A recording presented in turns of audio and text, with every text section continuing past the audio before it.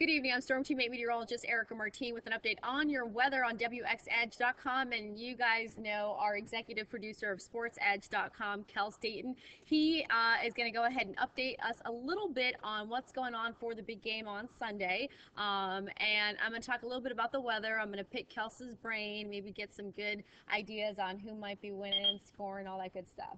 All right, let's get started. So let's get started here with this is our GFS model, courtesy of Meteostar. Now, Kels, this is a model that indicates the first half of Sunday. So we can see some very light precipitation moving through, and if you look there, you can see this dotted line in the blue. It's the 540 line. It indicates the difference between whether precip would be rain and snow. So it looks like we could see some light mix earlier on in the day. So what are your thoughts there? I think rain definitely affects the game. I think it favors the Seahawks, who play in Seattle. A lot of rain up in Seattle, so I think that's going to be kind of their weather that they played in all year at home, and they've been great at home. And the Seahawks also have the better defense of the two teams, and if the weather is bad, rain, any kind of precipitation, I think favors the Seahawks. Interesting. And then we'll talk about temperatures in just one moment to see how that could affect the game as well. Right. All right, so next model here, this is the second half of Sunday, also courtesy of Meteostar. Notice that we are just picking up on really clearing there and maybe a couple of lingering sprinkles, but everything seems to be mainly clear. 540 line south, and so conditions look like they're improving there. So second half of the day, game time is what? Game time's at 6:30. Okay. So I think if you're talking about rain moving in eventually during the game, I think one thing is the Broncos defensively have played much better these past few weeks in the tough conditions. Right. So I think they have gotten used to it. So I think maybe people that think the Seahawks are going to win because of the weather conditions could be wrong. Right. Well, interesting. I have this theory, and we'll talk about it quickly. Maybe you can give me some insight.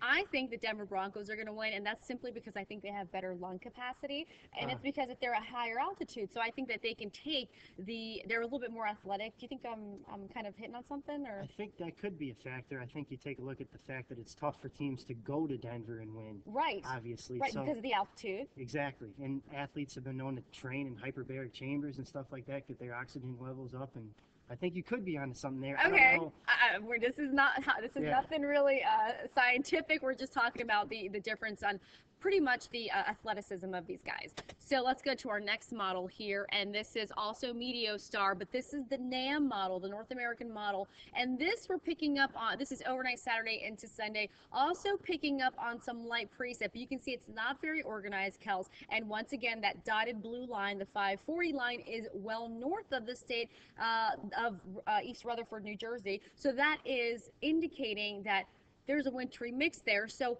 what are we talking about? Even though temperatures seem to be warmer, we're not there yet, but even though temperatures seem to be warmer, how are you feeling about that light wintry mix overnight Saturday into Sunday?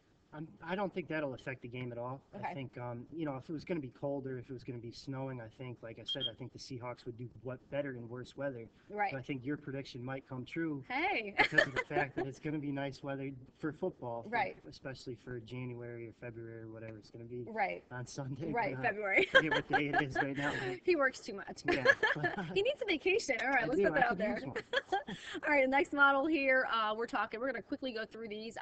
This is wrap weather model, also showing some light precip. You can actually see a really good image of that band of precip moving across the eastern portion of the state. Really, I would talk about the tri-state area. And again, Kels, it seems to be clearing. And this model is courtesy of Unisys, and also showing that really light band of moisture moving through New Jersey. So you can see here, it's not a terrible situation, and most of it really seems to be clearing. So the next question is, what about those temperatures? I bumped this down a little bit. I initially had us at 45 on Sunday, went with 43. I do think models are trending a little bit cooler, so 2-degree difference there. Not major, but that's pretty warm considering how cold we've been. Yeah, I think when they planned the Super Bowl in the beginning, I didn't think that they thought that it would be 42 degrees. Right.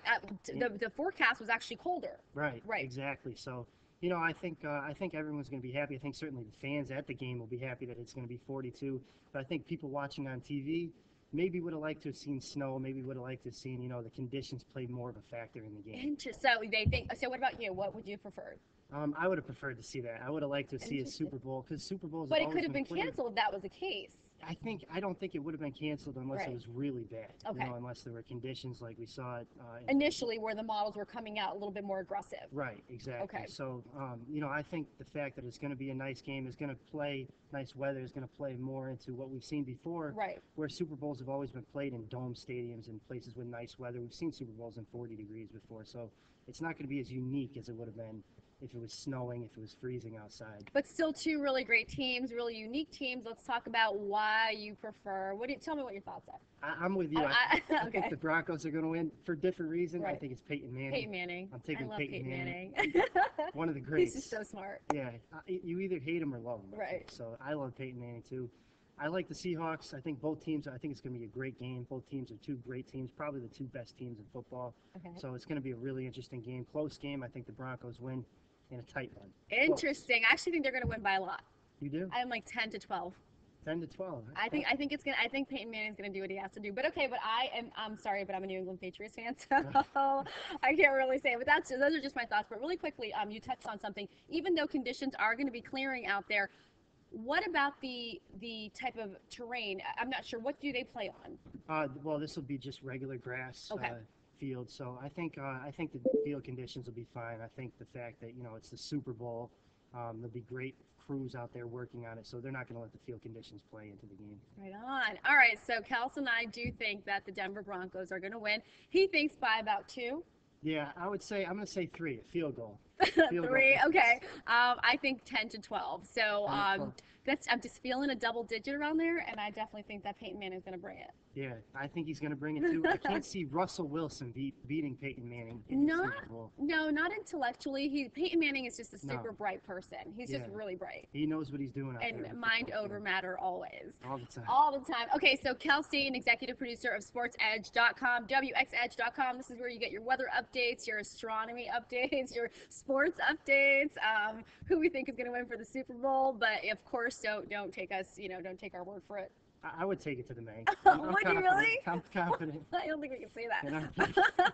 All right, WXEdge.com, Kels Dayton, Erika Martine. We will see you next time. Bye.